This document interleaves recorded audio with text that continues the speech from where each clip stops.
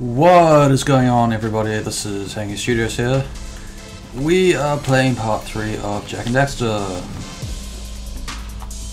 Good old Jak and Daxter.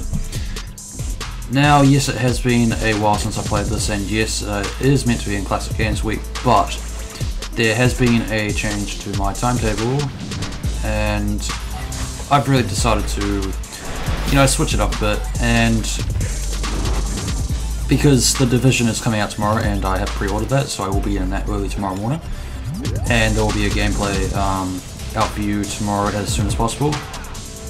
So yeah, that'll be good to look forward to. And basically what's going to happen is most of the weeks, most of the days of the week die. Thank you. There'll be it's Classic Games Week, all the time, but yes, there will be the occasional, modern games, playthroughs on the channel as well, so, just to spice it up a bit. But yeah, I know I'm going to be mainly doing classic games now, but I haven't confirmed my timetable. It's just, just giving you guys a heads up of what's happening. So yeah, I'll update that tonight and put in the link and the description of each video, so you guys can keep track of what's happening. So I am. Where's get power stuff? Oh, okay. So you guys, when I was younger, I actually had a lot of trouble with this, I guess you could say, mission or challenge or job, simply because, wow, look at that pelican. Holy damn, that's a sexy pelican. Look at it. So yeah, guys, when I was younger, I used to have trouble with this only because the time it gives you, it's just, I thought it was a bit too short a time to be able to get the power sword, and this thing right here, this is really what stuffs you up. Come on, go!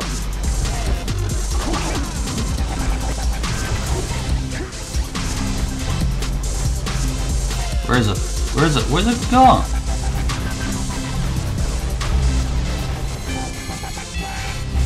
I am so lost. You took it, you thief! Even though you're a thief before.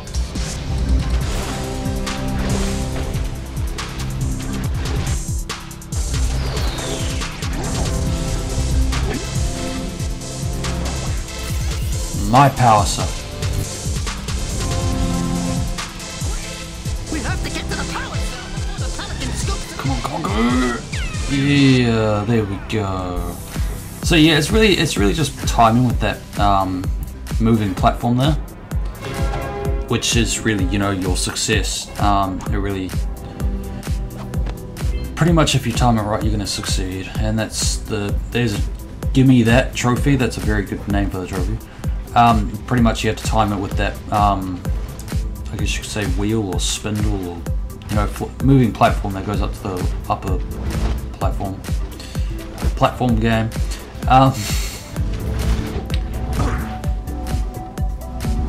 So yeah, so now we're going to go up here, and we're actually going to jump from these blue eco power, sorry, not PowerPoints, I've been working with PowerPoints all day, blue eco jump platforms. And how you actually break open this, you actually need to go up the cannon, up there, and actually aim, and you get the aiming right so you can launch it, and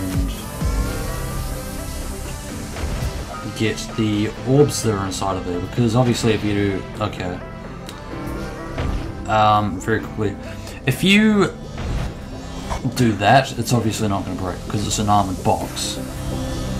I remember reading in like a strategy guide for this, or like a forum or something, that you can't, that is, I think, the only box you can't break open by doing your bounce attack like that, or really anything. it's like pretty much indestructible if you don't have this cannon, luckily, you know. Like, oh, it's actually this cannon or red ego. Oh really? Come on. There we go. Alright, so that's a little, well, okay. Most people who have played this already know this. But yeah, it's pretty much the way to do it. I failed that magnificent. No! Okay, so there is the fish. As you would have seen, that little orange piece of flesh that came out with the spiky neck and back. That is the fish. Basically, if you get caught by that, you're immediately dead. Just immediately. So give up trying to run away from that. And now we're just gonna launch. Yeah! Wee!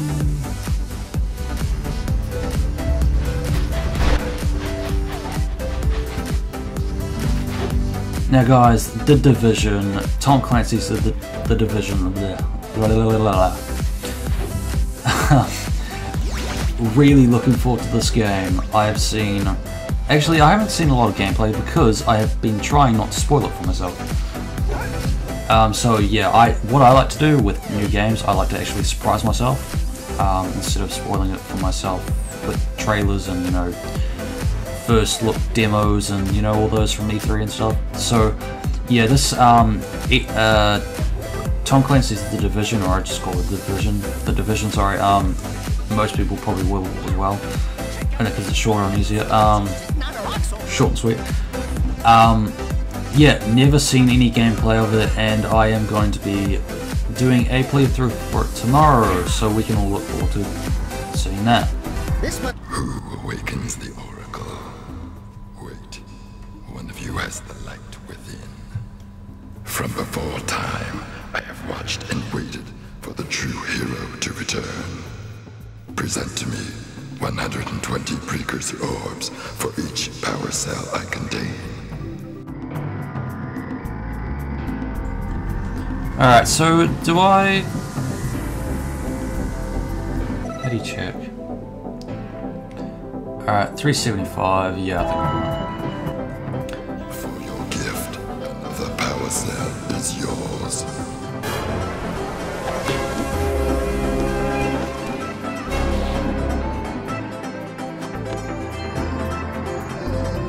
Alright guys, so that was the Oracle. He's pretty much a power cell generator that you have to exchange. It's kind of like a vending machine, if you like. Basically you pay the money, in this case it's the orbs, and pretty much it drops out your snack or prize or whatever you want to call it, and that's in return for currency or money, or in this case precursor orbs.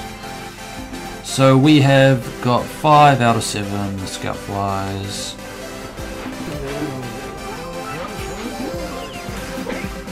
Look at this. Look at that sexy face right there. That is a cool looking cow. Back off. Back off. Or not. I'll back off. Okay. So up here, guys, we are going to go up and collect some orbs again. And this time, we're going to be introduced to Fire Canyon. That is right. And there is 50 out of 50 Sandalwood Village orbs.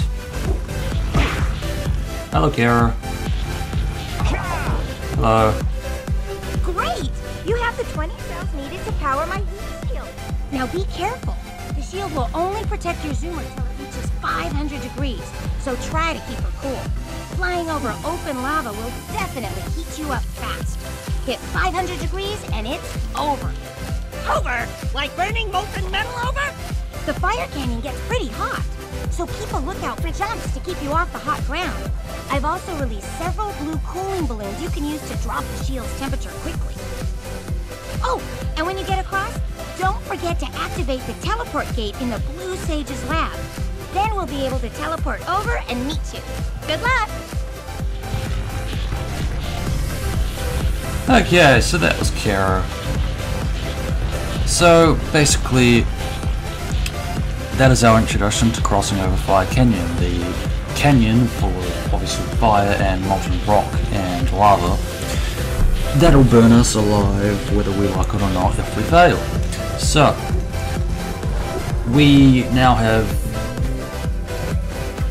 I believe, all the power points. Far out! Power points, power cells, what is with me? Okay, that's gonna get annoying. So yeah, we're just gonna see if we've done everything around here before we cross over, which we haven't. Bring note. Okay. Guys, Rock obviously is finished because it's training level. I need to get 7 scout flies for the return to the mare, Forbidden Jungle. Okay. So really, it's just scout fly, return to the mare, and trade money for prize. Okay. Hello, Uncle. I have asked for my prize. You are back to make the trade. Good, jolly good. Hey, you have the precursor orbs that we agreed on? I hope you put this hard-earned power cell to good use. Cheerio, ta-ta, bye-bye.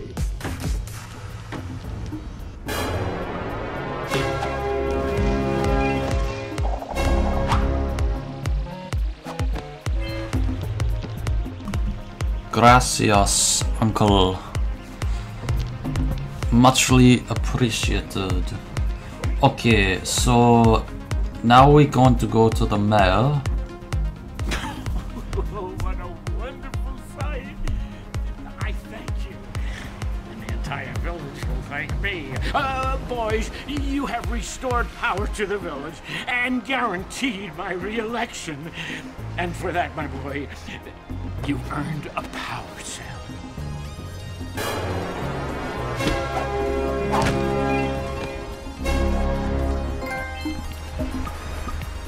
Yeah, we got another power cell and a trophy.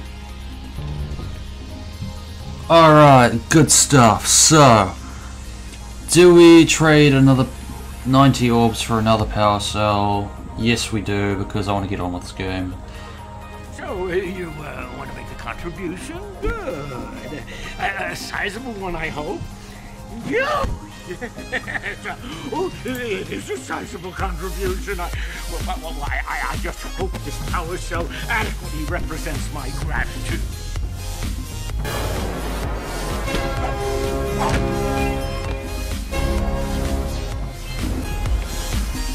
Yeah, we got another power cell. Okay. Alright, so now we are going to go over to the Oracle again, if we have enough. Precursor orbs. Which we don't, we're 5 short unfortunately, so that sucks balls.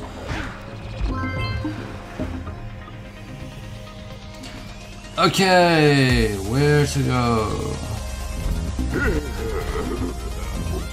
So you guys, it has been a while since I actually played this, even though it is one of my all-time favorite games ever.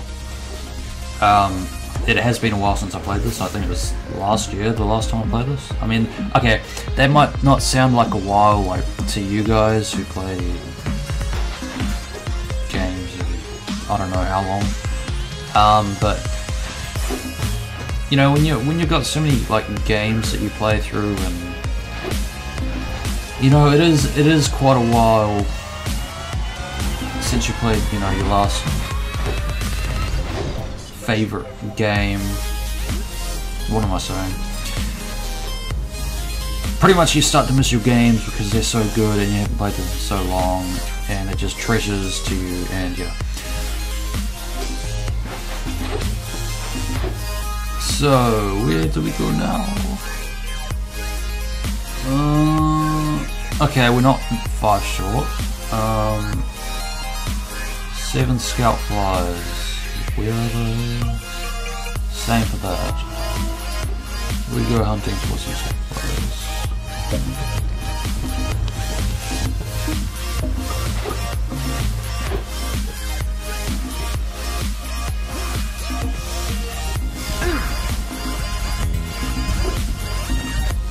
Dude, where's my scout fly? I've worked so hard for this so far. I just want my scout fly. So I can get on with the game and have fun. Found it. Missed it. Got it.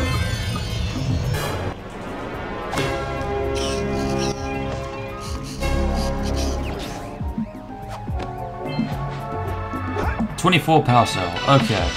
So that was Sando Village. For some reason I want to say Sentinel Beach. Oh my god, I'm going to mess up the names. Oh my god. Okay. Let's not continue doing that. Let's kill this guy. Thank you. And let's go up here, let's go up here, let's go up here. Where am I going? I need to know where the scout fly is. And there's it. Where's my scout fly?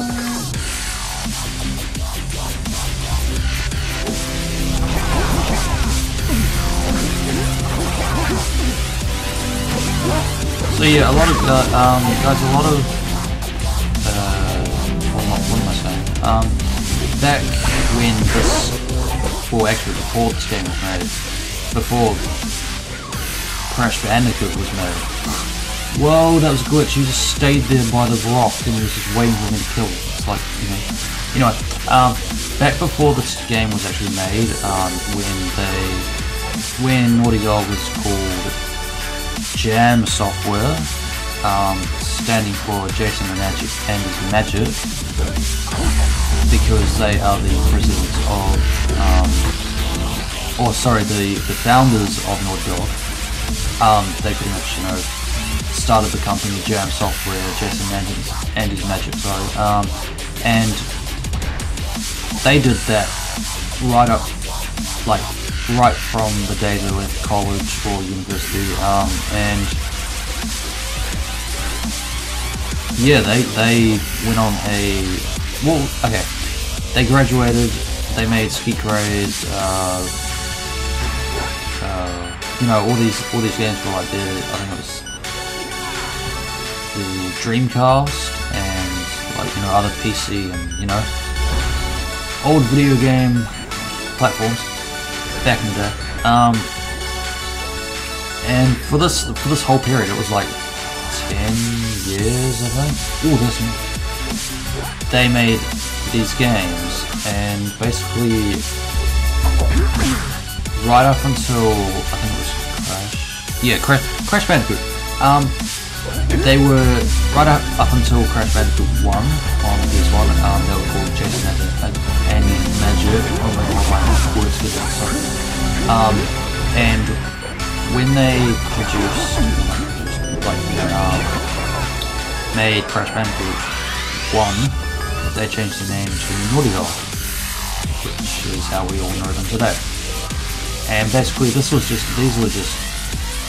were two guys graduated, wanted to make a name for themselves, which they did very successfully. One of the biggest gaming companies today, I'd say ever. And basically, yeah, they made Crash Bandicoot and all these games before Crash Bandicoot as Jason and his Magic. And once they made Crash Bandicoot, they also made a sequel and prequel and 4 games. And Crash Bandicoot 2, 3, and Team Racing. Team Racing was just perfect, outstanding racing game. Crash Bandicoot, best game ever. And yeah, it led on to Jak and Daxter, and then Uncharted, and then Naughty Dog. What is wrong with me today? And then The Last of Us. Very, very successful company. And yeah, so they were called Jason and Andy's Magic. I mean, what a cool 80s retro gaming company there. Where is that Scout Fly? Scout Fly, where? Yeah, I'm just gonna get on with it. Yeah, so there's an interesting fact there. One of your very favorite game developers was called Jason Nazi Magic.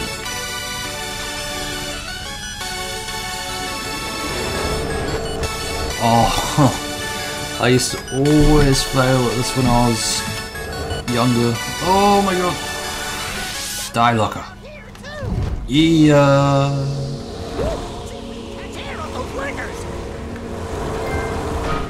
Buzzing. No! Come on, come on, come on. You're all good. You're all good. The temperature gauge is all good. Yeah, got the blue eco. Oh no! If you could see my face right now, I should have done face cam for this.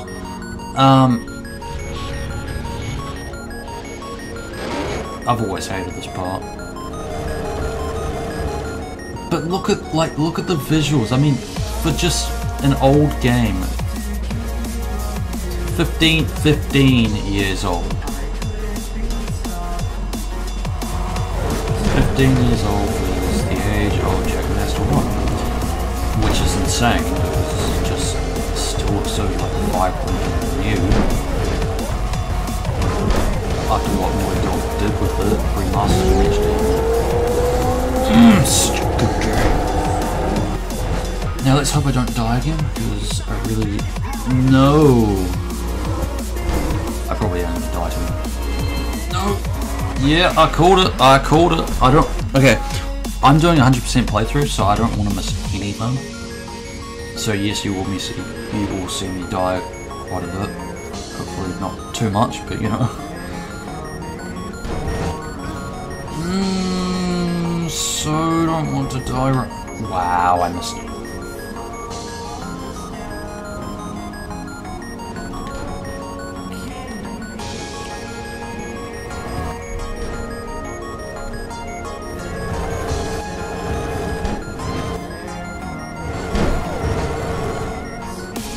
So you guys,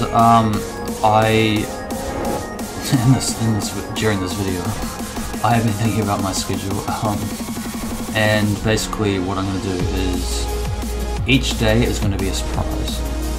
So you won't know when I'm playing a certain game, which is always fun. Oh, I'm going to blow up. I'm pretty sure I'm going to blow up.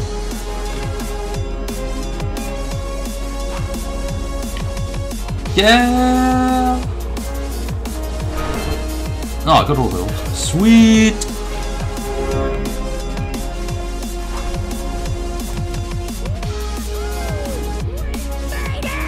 Zoom! Okay, so this is Rock Village. Pretty destroyed area, am I right? There's a scout down there. And there's some more. And there's a blanket thing on fire, and there's a giant friggin' ship thing. Don't even remember what it's called.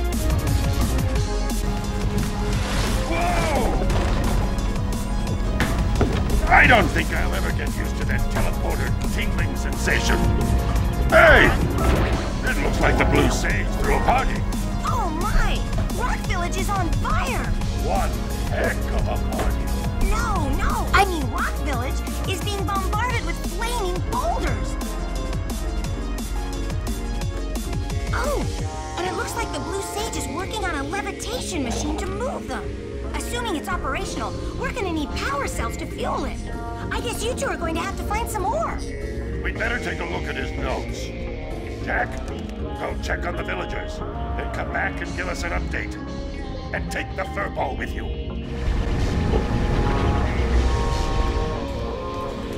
Alright, so we have officially arrived in Rock Village. Guys, I brought the whole party with me. I just, you know, on the magnet. I'm just so popular.